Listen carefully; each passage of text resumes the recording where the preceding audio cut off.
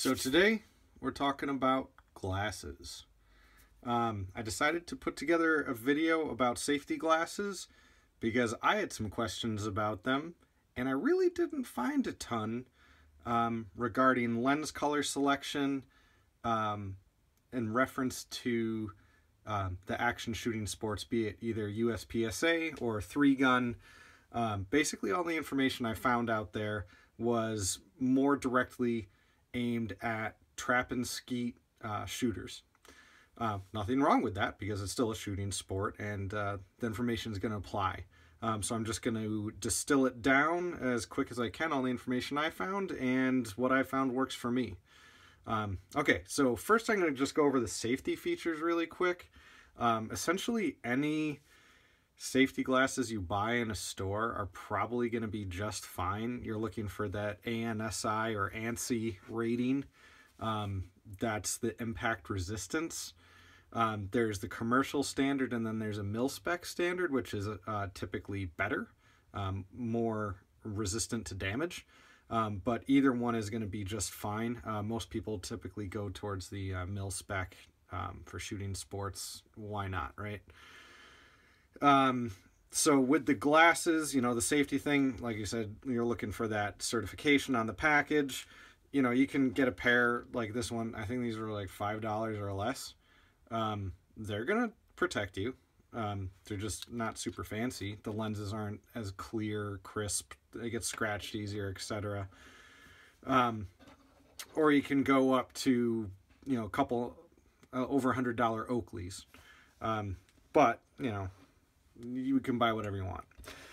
So some other things about them. A lot of times safety glasses, or specifically shooting glasses, you're going to see are going to have a very minimal frame. So even on this cheap pair, the frame is very minimal, so you don't have any obstruction in your peripheral vision, covering a lot of the whole orbit. The eye socket itself, wrap around, that's key.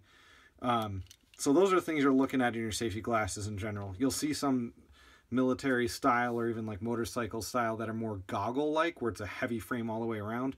You're not going to really want that because you're going to have this blocked out section of your peripheral vision.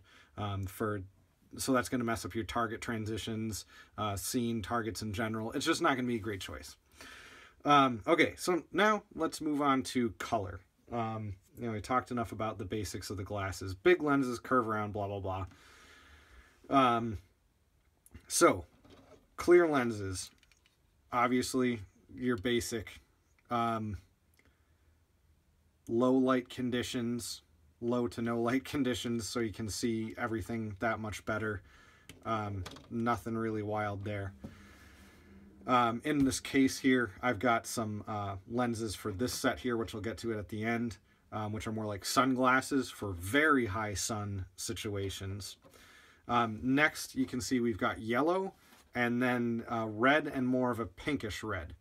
So what the different lens colors do for you is basically change the light contrast that's coming into your eye. All these three colors here really make your vision crisper. That's the best way I can put it. You see borders around the targets better. You see your hits better. Everything just looks crisper. You don't really see everything yellow or red or pink. I mean, you do, but you don't really notice it as much as you notice the crispness. In the reading I found that there are even more colors, more of a purple, and then you can get blue. And for trap and skeet, they'll select their lens color based off of the background they're shooting on. Is there a lot of trees or is it open sky, everything like that, to make those clay targets, those bright orange clays, really stand out in the sky. So for non-specific clay shooters, so those of us who do everything else, it comes down almost to personal preference. Basically, you're going to see a lot of people shooting with yellow and more people shooting with red or pink, basically anything with that red tone to it. This was actually inspired by, or I bought these lenses for my best pair in the back just this week. based off of Steve Anderson's podcast, That Shooting Show. You can look it up online. I'll put a link in the description too. His video was, or not video, his podcast was talking about you can't buy improvement except these couple things. I found that entertaining because this is such a gear-heavy sport, and a lot of people try to buy improvement. Spend more money on the more expensive gun, the more expensive ammo, the more expensive belt, holsters, etc., etc., etc., thinking it's going to make them better. The fact of the matter is, you could hand a bone stock M&P to Jerry Michlik, and he'll outshoot you shooting the most tricked out STI or total custom gun out there, because he is that good. You know, pretty much a stock gun is going to be faster than most beginner shooters or even intermediate shooters are. So what Steve Anderson said, one of the things you can buy to help improvement is red tinted glasses. He said that's an immediate improvement. Obviously, like I talked about in your vision, said you will see improvement day one in how you see, and thus how you shoot, and thus how you score. Fortunately, safety glasses, like we said, they can be inexpensive to very expensive. This pair's somewhere in the middle back here. The first practice match, Wednesday night shoots, 2 stages.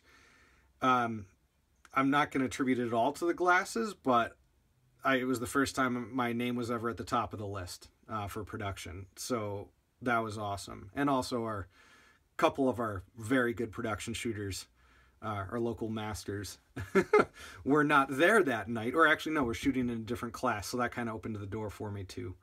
But I felt really good about that. Anyway, they did make a huge difference.